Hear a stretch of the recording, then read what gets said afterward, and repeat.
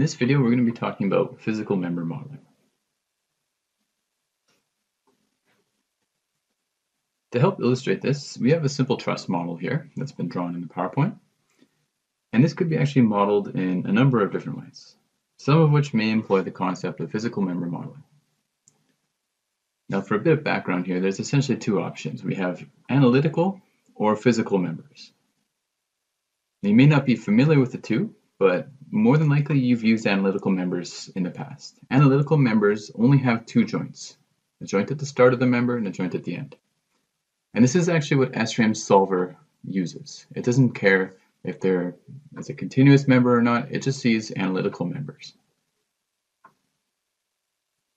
Now, a physical member, on the other hand, can have multiple joints along its length without being broken up into smaller segments. And this is done for the user, not for the solver. And it may be done in the situation for design purposes, especially where you want to define unsupported lengths that span more than two joints. For instance, if you're doing a steel design or a concrete design. So in this first example here, if I just switch slides, we're looking here at an example that's only using analytical members. This means that the members only span between their start and end joints.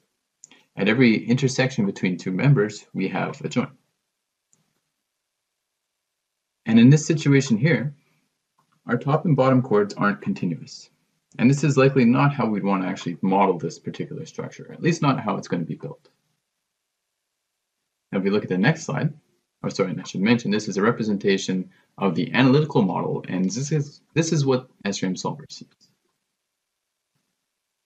On the next slide here, we have a different situation using the exact same geometry, but we've now defined the top and bottom chords as physical members, so that they span the entire length of the top and bottom chords, even though they have multiple joints along their length. So this means that the joints from the web members aren't breaking up the adjacent physical member. And this may actually be a more realistic portrayal of the truss as it would be actually constructed. And we can play around with it as well. So here we have an example where we could use smaller physical members to represent the top and bottom chords. And this may be done in the event that the spans between supports aren't identical along the length of the member. And since you can only define one unsupported length per member, you may want to divide the member up into smaller components to accurately represent the span length during steel design. So we'll look at an example of this within SRAM. We're actually going to build a model from scratch. So I have a new 3D model here.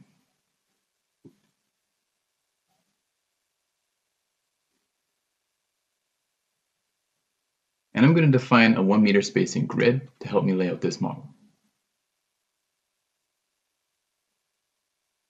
I also want to make sure that I'm using the physical member option, which has to be enabled within SRAM. So I'm going to go to Settings, Preferences, and within the Settings Preferences dialog here, we have this option where we can turn on Model Using Physical Members. And this just allows us to enable this setting within the model. So I press OK.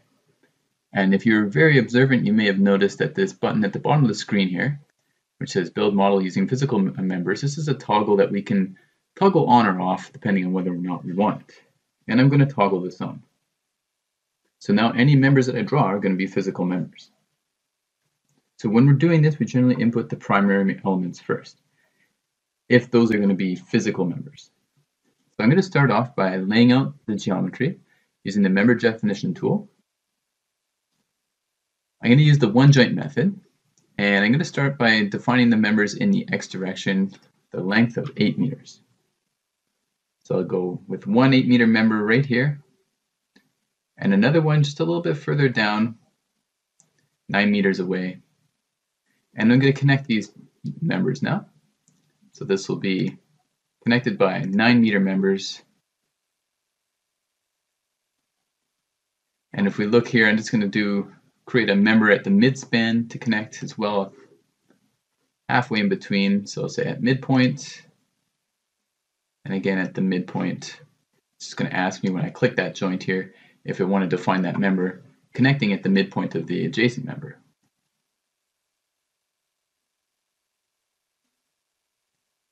You may notice here that I've got this option toggled on to shrink the elements for visual checks. This is shrinking the members from their ends, basically. And you'll notice here that it's shrunk them from each end, but in this situation for the 8-meter long beams, it hasn't shrunk them from this interior node. That's because it's a physical member that can have multiple nodes along its length without being broken up into individual members. I can also display the member numbers, and I can see that I don't have 2 members along these 8-meter long beams, which is what I wanted to do. So that's the way I want it to work. Now we're going to draw in a couple joists here as well, and I'm going to do that using the Generate Infill Beams tool. If I left click on this tool, I can generate the joist in a specific direction. So here I'm just going to say generate the joist within the short direction, and I'm going to generate 2 beams with equal spacing, and I'm just going to left click within each span to generate these joists. And if I look a little closer here, I can see that by default those joists that I added were released automatically for me. I could always adjust that if I wanted to, but I'm not going to worry about it. Now we can always choose to release the other members if you want, and actually I'm going to do that. So I'm going to left click on this member here. Oh, sorry, actually I was using the wrong tool. So I'm going to switch to the release tool. And I can define releases on the other members as well. If I wanted to do that, I can just left click on the member end that I want to apply it to, like this, and you can see the releases. Notice that I'm seeing this double arrowhead to represent the releases. I could also go to the options menu and then toggle off this releases option, and then I'll just see a little crescent moon shape, whatever we prefer. I prefer the double arrowhead so I can see the directions that it's released in. I'm going to actually just left click and apply the releases to every single member in this model. We also need to define some sections. So I'm going to go to the section properties tool, which is currently empty. I'll turn off the display of my releases. I'm going to right click on this and add a couple steel sections. So I'll left click on the steel button, and I'm going to add 2 sections to my model. They're going to be I sections or I-beam sections.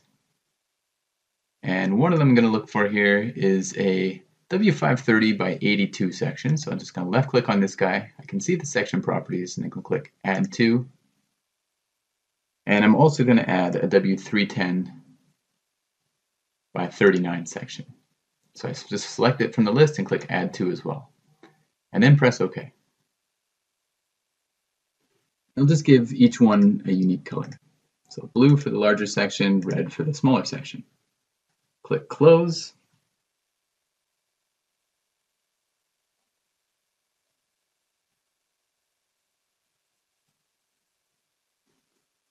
And you'll notice here that we have this drop-down list in the section tool that shows us the active section. Currently it's a W310 by 39. And by default it's assigned section number 1 to every member. But if I want to assign the smaller section to my joist, I just got to make sure it's the active section, either by clicking it from this drop-down list or just selecting the colored box next to its name within this legend. And if you don't see this legend, just toggle on or off this display legends button at the bottom of the screen. It's a rainbow colored button, and you'll be able to see it. And I just need to left click on the members I wish to change a section to, and I'll be able to adjust it there. We can also generate folders representing the different section assignments. When we're using the section tool, I can just click on Generate Folders, and it's going to generate an attributes-based folder for my sections, and it's going to categorize this based on which members have which section. So I have 5 members with this W530 by 82 section and 4 members with the W310 by 39 section. So it's just easier for me to select a small group of those. I don't need to worry about my steel materials since those are already assigned for me. So I don't need to adjust that, but for my supports, I'm going to look at applying some supports, fully fixed supports to the 4 corners. So making sure all 6 degrees of freedom are checked here, and just left click on the 4 corner joints to apply. We also need to look at how we want to load this, and I'm going to apply some area loads, and we need to use panels to model these area loads. Now, We've talked about area loads and panels within the previous G101 training course.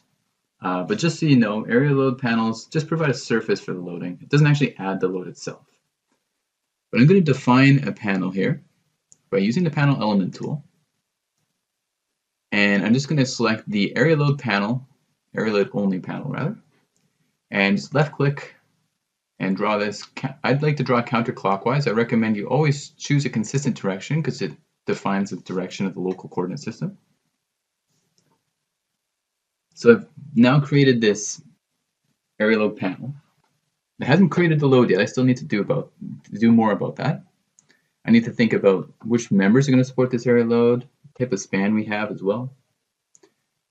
So for the members that we want to support the area loads, we can go to the area load members folder. And we can see that right now it's actually got all the members in this folder. I'm just going to make sure it's got that all selected. So I'm going to say make sure every member in my model is going to support these area loads by selecting them within this little folder here and going update open group. So it just tells SFrame which members can support area loads, which ones can't. You may have braces that you don't want to support the area loads. That's perfectly fine. It's up to you, but you have the option to control that. And now once we've done all that, we can then use the span direction tool. And we can tell SFrame how we'd like the tributary areas for each one of these area load members to be assigned. So I have a two-way option here in the data bar. I can left click on the panel handle at the middle of this panel. And you can see that it's drawn for me the tributary areas based on the two-way span direction. I'm just going to unshrink the elements so it's a little bit easier to see as well. I also have a short way span, one-way span. It's spanning along the short direction of each span. And a long one-way span. And we can use whichever one we want. I'm going to go with the short one-way span direction. Then we're going to move along to the loads window after we've defined all this. And again, I'm going to shrink the elements or unshrink the elements for visual checks. We're going to create a couple different load cases, 3 in total. So I'm just going to click new load case and go to self weight first. And I'm going to define a gravitational factor in the z direction of -1. That's for my self weight, which is now taken care of. I also want to create 2 more. I'll do one that is slab dead, and I'm not going to have a gravitational factor. And another one that is slab live. And again, I'm not going to have gravitational factor in either of those because I already have that assigned in my self weight load case, and I don't want to overestimate how much self weight is in my model.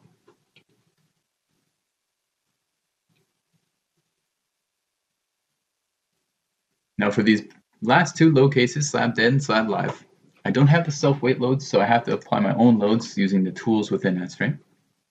And we can use the area load tool for this. So I can go to the area load tool, left click on this, and I can specify the magnitude. I'm going to go with -3 kPa or kilonewtons per meter squared. The orientations, the global Z. You can see the orientation of the Z axis here. And all I need to do then is left click on the panel handle to apply it, and it's applying that to the whole area. It's going to break down those area loads into member loads based on the tributary areas.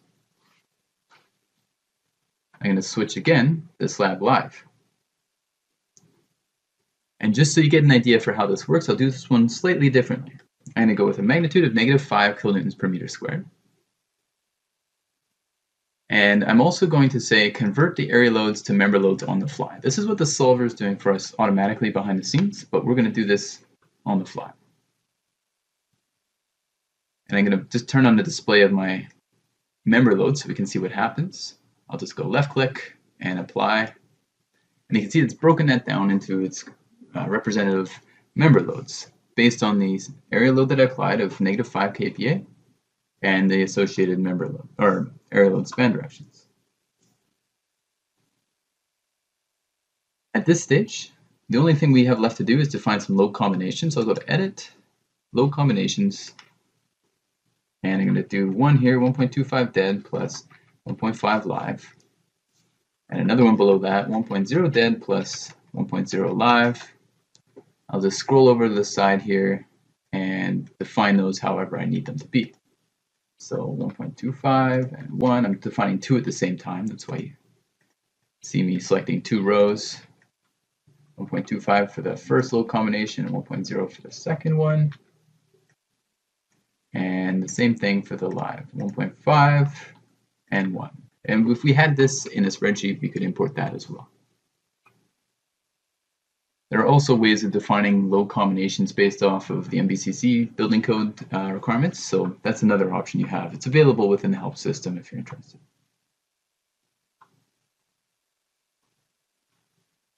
Now, the last step I want to do is save my model before I run the analysis. So I'm just going to go Run or File, Save As. Let me just save this somewhere where I can refer back to it.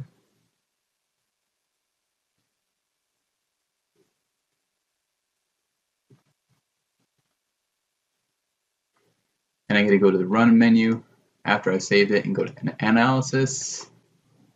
Now, before we run our analysis, which I'm going to do for both load cases and combinations, I would always recommend that you check your model for common integrity issues using this Check Model button here. This will allow you to check the model for common issues that might cause issues with your analysis that are easier to spot at this stage than after you run the analysis. Things like stray nodes, duplicate members, overlapping members, those sorts of things. And you can check based off of these user-specified tolerances. I'm just going to click the search button, and luckily for me there were no issues, but this is always a good recommendation when you're starting to analyze a model to just run an integrity check first. It can save you a lot of time if you don't do it and you run into issues later on. So now we're going to click OK to run the analysis. Here's a solution trail, and you can see that we ran an analysis for both load cases and combinations. So we have all 3 load cases and both load combinations. And we didn't have any issues. And now we can look at some of the results. So we want to see what's perhaps reasonable here. We might want to look at the deflections. And if I turn off the display of my member loads here, I can look at the load combination deflections. These are the factor deflections, and I can see the amount of deflection we get at a specific joint by talking on dz, displacement in z. So I want to make sure that the deflected shape looks reasonable, the members are all connected, and so on. I can look at moment diagrams. I'll toggle on the display of my legend. And we can see here that it's breaking it up into stations. We have 5 stations by default, but we can actually increase that. And if I just right click on this member and go to properties, this is one of my continuous members, physical member, we can see that it is continuous. We're not having it break up at the point that it intersects another member. So that's another advantage of using physical members, is you can get nice diagrams for the entire length of the member. And lastly, I'm just going to look at the reactions. So here I can look at the reaction diagrams and see the reactions at each joint location. This would help me if I'm looking at designing foundations that might be supporting this, for example. And you can see what those look like. And one last thing I wanted to mention about the moment diagrams, or any really member diagram of any sort, is that we can look at those on a group by group basis as well. So remember, we have these attribute groups for our sections. We can look at the moments within our larger sections and within our smaller sections and see what those equate to. And remember, each member was released, so that's why we have them, the moments going to 0 at this point. You can see it's peaking at around 68 kilonewton meters.